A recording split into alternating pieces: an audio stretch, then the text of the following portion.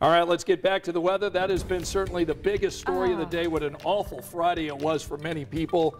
Things beginning to settle down? Yes, Monument Circle actually looks much more calm than it did earlier today when we had sideways rain and then at times this evening some sideways snow north of Indianapolis. Let's go back out live to downtown where we currently have a temperature of 37 degrees. The temperatures will continue to fall. It is going to be a colder start tomorrow.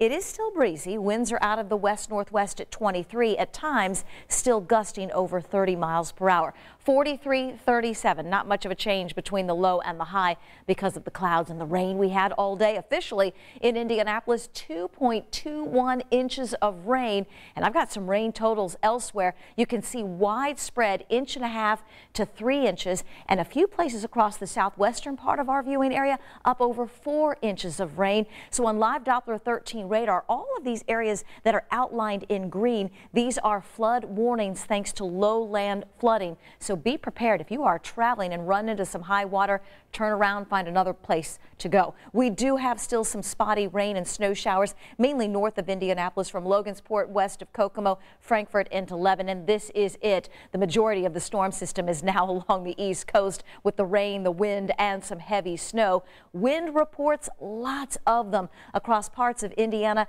Kentucky, into southern Ohio. Several reports of tornadoes south of the Ohio River as well. We still have some gusty winds up over 30 miles per hour. 33 the current gust in Indianapolis and Richmond, 31 the current gust in Bloomington. The good news here, those winds are already starting to diminish, so we've seen that high wind warning and the wind advisory dropped early for a good part of central Indiana, does continue through the early morning hours for our far eastern counties.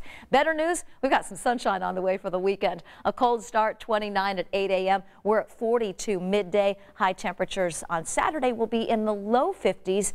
We go even warmer for the end of the weekend. Your Sunday forecast also includes some sunshine, but we'll be close to 50 midday and highs on Sunday afternoon in the upper 50s. That warming trend does continue through the early part of next week. We get as warm in this 7-day as 68 on Monday, but it is looking much, much colder.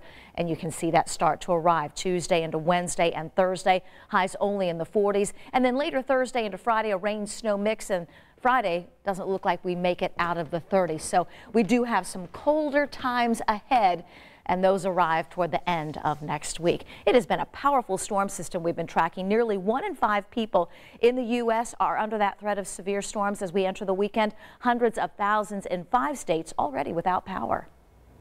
Oh my God.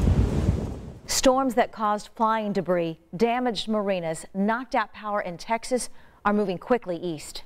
In a matter of 20 seconds, it was gone. There is a certainty of severe storms and significant wind gusts with possibilities of both flooding and tornadoes. Kentucky's governor put out a warning to be on the lookout for tornadoes, the kind of sights Harry Lincoln saw here in Indiana. Me and the wife was standing at the window watching, and all of a sudden everything just kind of got dark and started, it was just swirling around, you couldn't even see. We saw the damage to this Evansville church earlier. The Lincolns got married there more than a half-century ago. We got a lot of damage and don't know where to go to get it cleaned up. Cleanup is a major issue in California, where state water officials report statewide snowpack is averaging 190% compared to normal for the date. It has collapsed roofs, left firefighters to try to shovel out hydrants, and stranded people for days. As the roads are plowed, you still have a 10-foot berm of snow that you need to make it over. Detroit faces winter storm warnings. Part of New England could get up to 1.5 feet of snow. Millions in the path of severe weather, which has left few untouched.